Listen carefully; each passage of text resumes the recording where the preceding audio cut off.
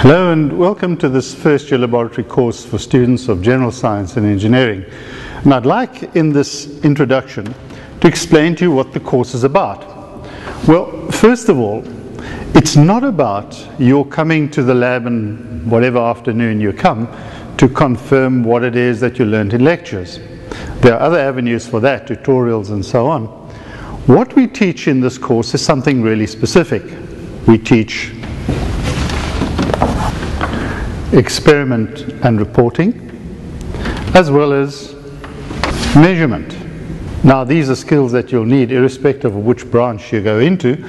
I think experiment speaks for itself, as does the question of reporting. There are certain conventions that we use in scientific reporting, and it's good that you figure these out. But what about measurement? Now, you'll see that measurement is not a trivial process of using a ruler or some instrument to take readings. Those are merely readings, that's just data. Measurement is more than that.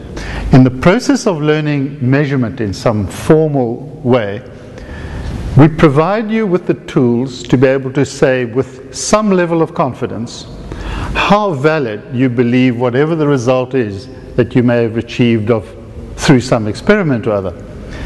It turns out that this is a very important base from which to grow your understanding in the sciences. Because in all science, you need to figure out not only what you think might be the valid thing, but with what level of confidence can you quote the result of an experiment. The course has been very carefully put together to give you the basic skills that you require for experiment reporting as well as measurement. And to help you with this, we have produced a guide. In this guide, this is the Guide to Reporting and Measurement, you will find all the detailed information that you need here. Please bring this guide with you when you come to the lab. Make sure you read through it, go through it carefully, ask questions about this. Remember that at the end of this course, you should be in a position to be able to answer the question, to what level of confidence can I quote the result of an experiment? Thank you.